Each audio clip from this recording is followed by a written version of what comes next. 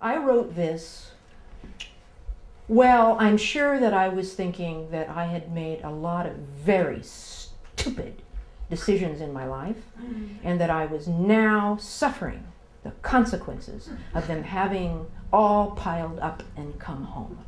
This was a very personal poem, I'm sure, when I wrote it, although I like to write personal poems in such a way that nobody has to know that. Okay. The chickens are circling and blotting out the day. Now that's a really funny thing to say. Chickens, you know, somebody has written me a letter and told me, I love your poem, Home to Roost, but you should know we raise chickens, and you need to know chickens don't really fly. The chickens are circling and blotting out the day. The sun is bright, but the chickens are in the way. Yes, the sky is dark with chickens, dense with them. They turn, and then they turn again. These are the chickens you let loose, one at a time, and small, various breeds.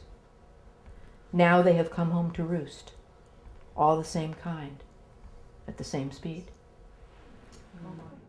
Carol and I were reading the paper on Sunday morning in bed, and Carol's reading the funnies, and she says in this stricken or awed or something tone, she says, "Kay, read this out loud." And she passes me the funnies, and I start reading this cartoon, and it's Boondocks.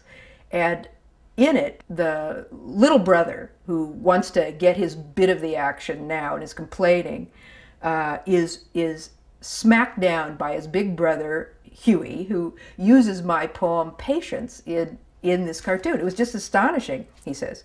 You know, a poet named Kay Ryan once said, "Who would have guessed it possible that waiting is sustainable, a place with its own harvests, or that in time's fullness, the diamonds of patience couldn't be distinguished from the genuine in brilliance or hardness."